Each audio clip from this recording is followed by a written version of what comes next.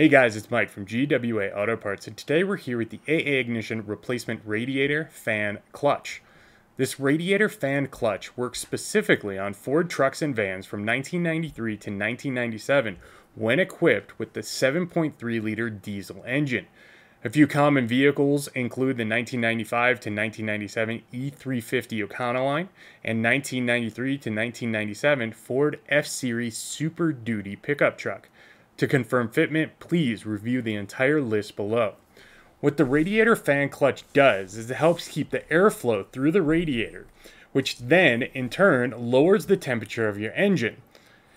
This is also an essential part of keeping the Freon in your AC system moving.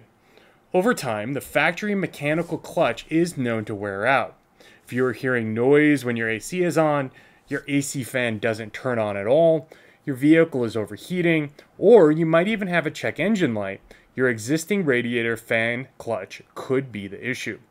While this radiator fan clutch is not a genuine OEM part, it does have the same fit, quality, and finish as an OEM part because of the factory mounting points and identical size. However, this radiator fan clutch has an improved clutch itself for more efficient cooling. Additionally, it comes with all the necessary bolts and lockers to help install.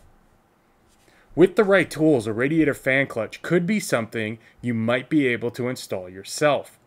Located in the front of the engine, these fans are between the engine and the radiator. If you have any questions about this radiator fan clutch, please reach out to us anytime. We're glad to help.